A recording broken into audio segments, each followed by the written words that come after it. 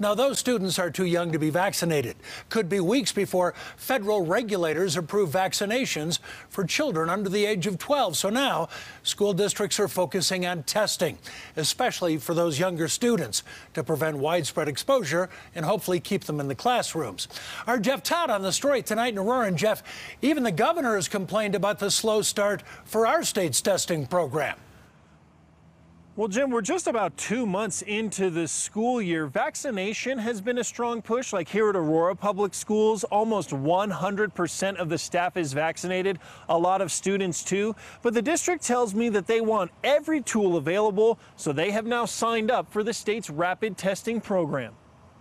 We have adopted a layered approach to protecting our students and our staff. Around Aurora Public Schools, vaccinations and off-campus testing have been the focus to start this year.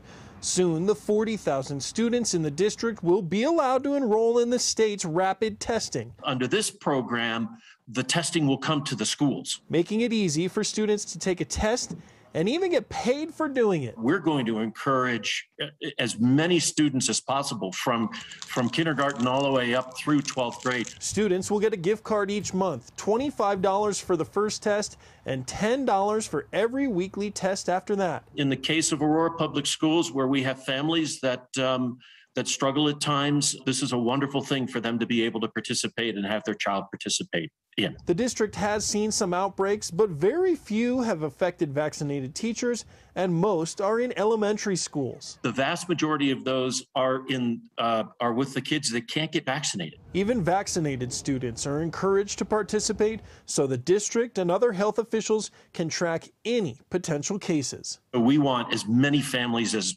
as humanly possible to participate in this program.